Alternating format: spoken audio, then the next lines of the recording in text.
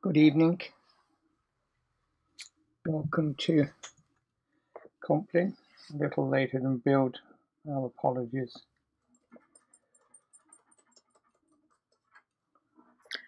We're just being consistent. Yeah, it's been one of those days, isn't it? Okay, let's begin, shall we?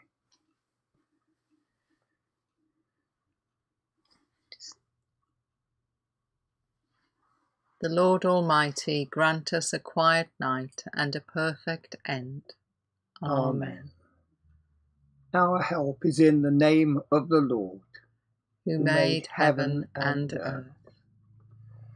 So we bring to mind the day and all that it's been.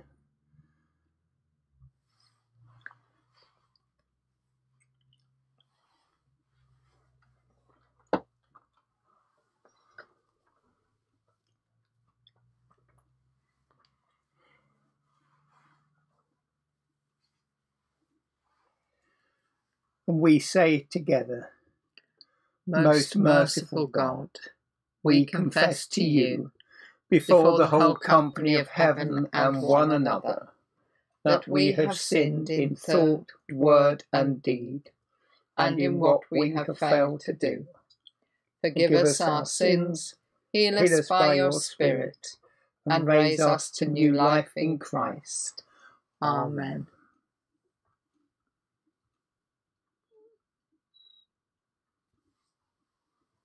O God, make speed to save us.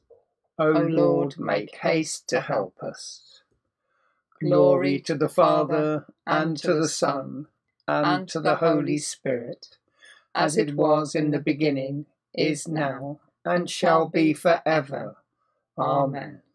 Alleluia. Before the ending of the day, Creator of the world, we pray that you, with steadfast love, would keep your watch around us while we sleep. From evil dreams defend our sight, from fears and terrors of the night. Tread underfoot our deadly foe, that we no sinful thought may know. O Father, that we ask be done through Jesus Christ, your only Son, and Holy Spirit, by whose breath our souls are raised to life from death. The psalm set for this evening is Psalm 4. Answer me when I call, O God of my righteousness. You set me at liberty when I was in trouble. Have mercy on me and hear my prayer. How long will you nobles dishonour my glory? How long will you love vain things and seek after falsehood? But know that the Lord has shown me his marvellous kindness. When I call upon the Lord, he will hear me. Stand in awe and sin not. Commune with your own heart upon your bed, and be still. Offer the sacrifices of righteousness and put your trust in the Lord. There are many that say, who will show us any good? Lord, lift up the light of your countenance upon us. You have put gladness in my heart, more than when their corn and wine and oil increase. In peace I will lie down and sleep, for it is you, Lord, only, who make me dwell in safety. Glory to the Father, and to the Son, and to the Holy Spirit, as it was in the beginning, is now, and shall be forever. Amen. Isaiah 30, verse 15. Thus said the Lord God, the Holy One of Israel, in returning and rest you shall be saved. In quietness and in trust shall be your strength. Into your hands, O Lord, I commend my spirit. Into your hands, O Lord, I commend my spirit. For you have redeemed me, Lord God of truth. I commend my spirit. Glory to the Father, and to the Son, and to the Holy Spirit. Into your hands, O Lord, I commend my spirit. Keep me as the apple of your eye. Hide me under the shadow of your wings.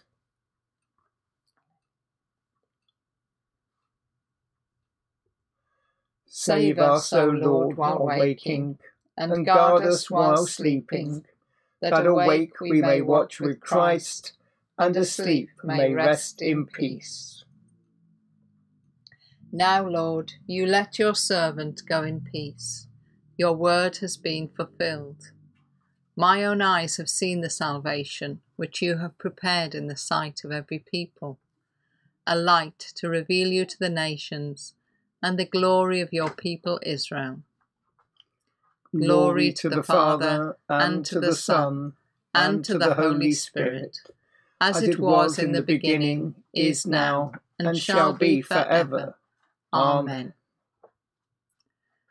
Save us, O Lord, while waking, and guard us while sleeping, that awake we may watch with Christ, and asleep may rest in peace.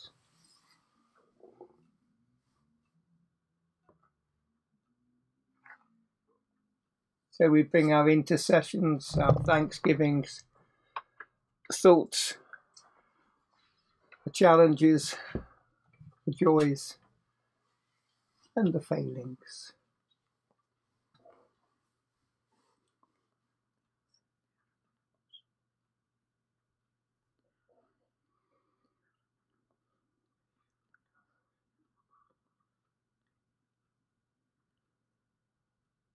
Father, today as we focus on St. Alban, the first Christian martyr in this country, we pray for our brothers and sisters around the world who suffer persecution for your name's sake, those whose lives are made more difficult, those who may be imprisoned, even tortured, those who may even face death because they claim your name and they worship you.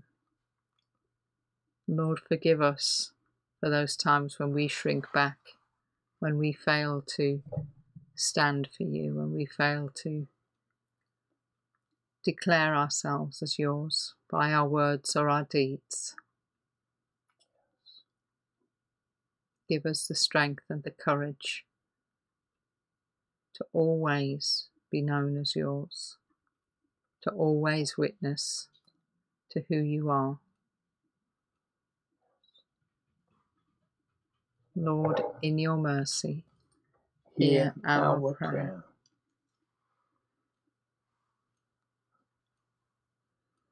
Father, we lift to you the people and places that are on our hearts and in our thoughts tonight. Yes. Father, we pray for those we know who are shielded,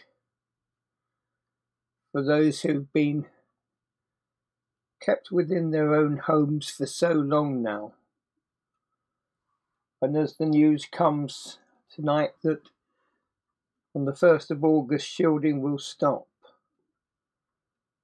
Father, we pray for those that have been shut in for so long, that as they come back into the world and engage, they will do so with peace in their hearts, with confidence in their step, and Lord, with safety in the way that we behave. Father, we pray tonight for those who have been contained for so long, for our family, friends and church members. And Lord, we pray that this news will be a boost to them, will open the doors of their homes and their hearts. Yes. Be with them tonight, we pray. Lord, in your mercy, hear our prayer.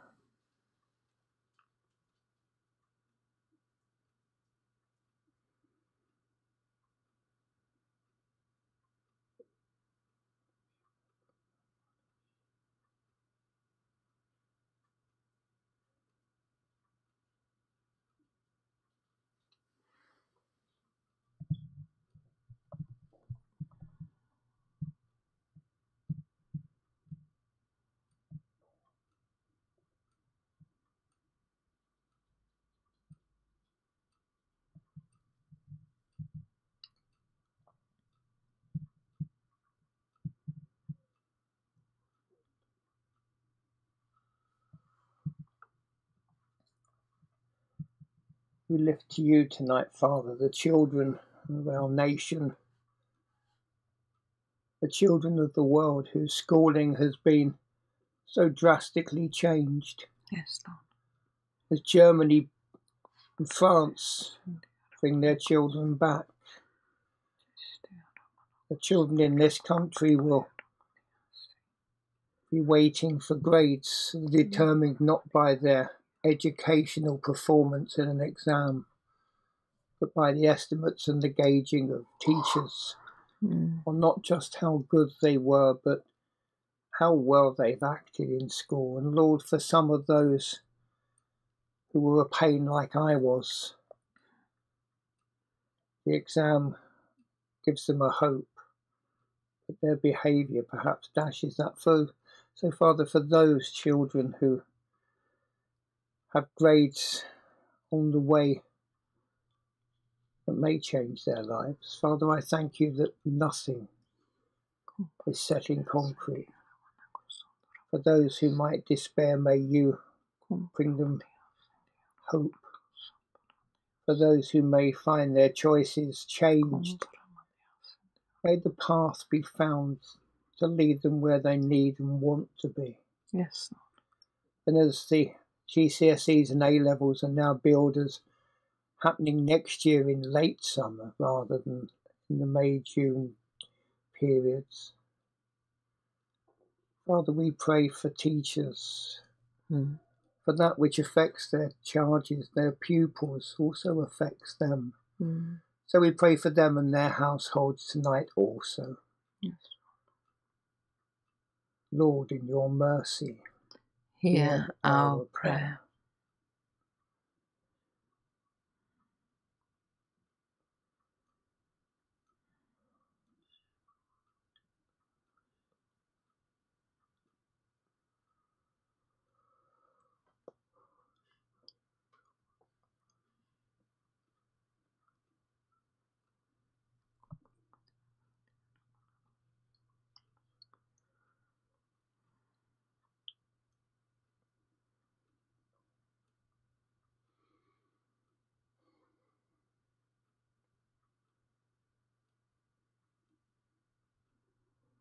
Father, as we come to the end of the day, we prepare ourselves for sleep.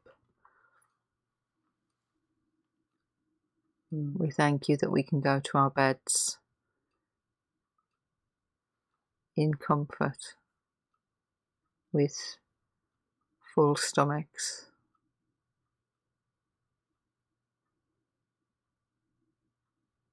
with good health, relatively, with the knowledge that we are loved and cared for. Lord, we pray tonight for all those who don't share those blessings. For the homeless, for the refugees, for those whose homes have been destroyed by conflict and fighting, for those who go to bed hungry,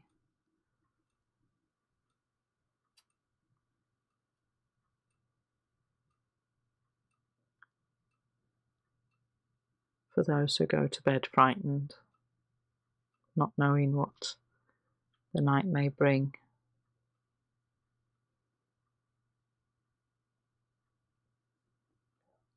Lord, we pray that you will be close to all those who are vulnerable.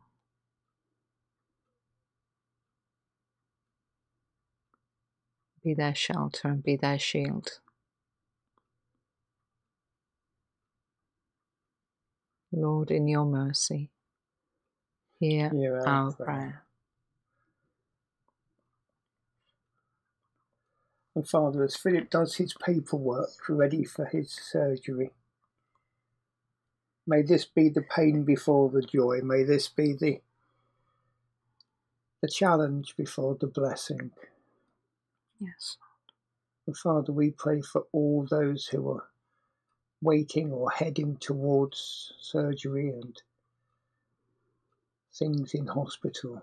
We pray for those who are waiting for their treatment, their diagnosis, and their surgery.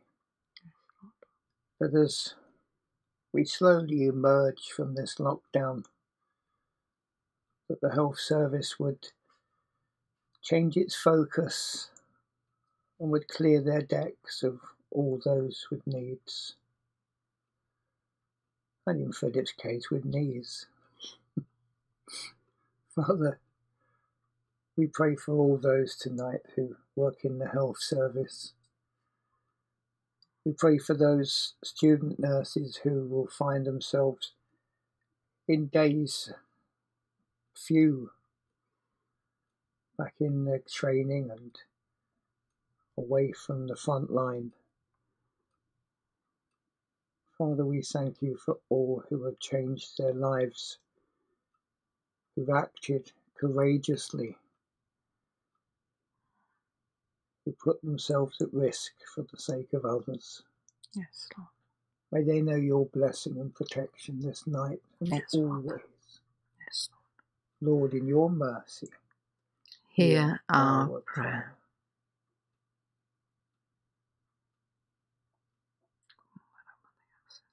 And Father, I add a prayer for those who are home tonight with their loved ones working away. May they know your presence, your protection, your comfort and your sleep. Yes, Lord. Be with them tonight, Lord. Give rest. Touch them in special ways. Yes, Father. By the presence of your Spirit and the light of your love. Yes, Lord. Lord, in your mercy, hear our prayer.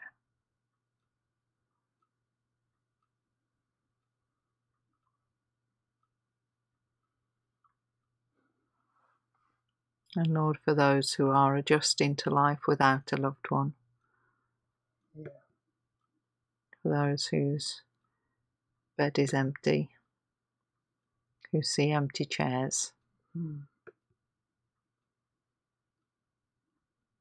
Lord, be close to them and comfort them this night.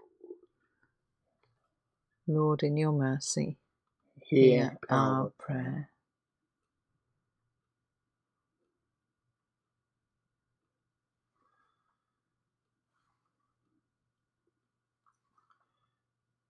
Eternal Father, when the gospel of Christ first came to our land, you gloriously confirmed the faith of Alban by making him the first to win a martyr's crown.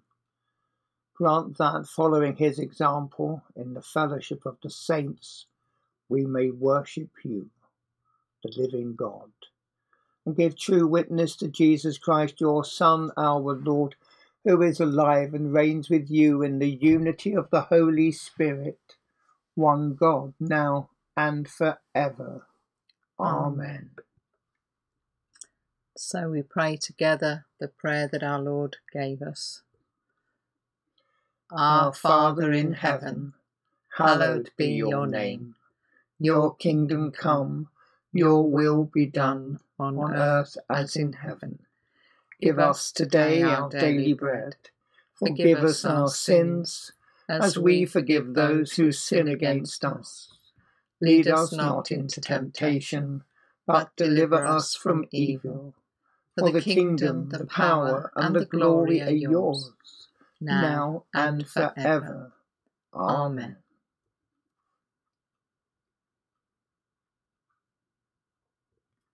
In peace we will lie down and sleep. For you alone, Lord, make us dwell in safety. Abide with us, Lord Jesus. For the night is at hand, and the day is now past. As the night watch looks for the morning, so do we look to you, O Christ. The Lord bless us and watch over us. The Lord make his face shine upon us and be gracious to us. The Lord look kindly on us and give us peace. Amen. So thank you for being with us. May you sleep well, may you wake refreshed, and may tomorrow a day which promises to be warm, sunny, and hopefully enjoyable. May you be blessed in it, and all that you do tomorrow, may you find blessings. Good night. Bless you. Good night. Bye. Sleep well.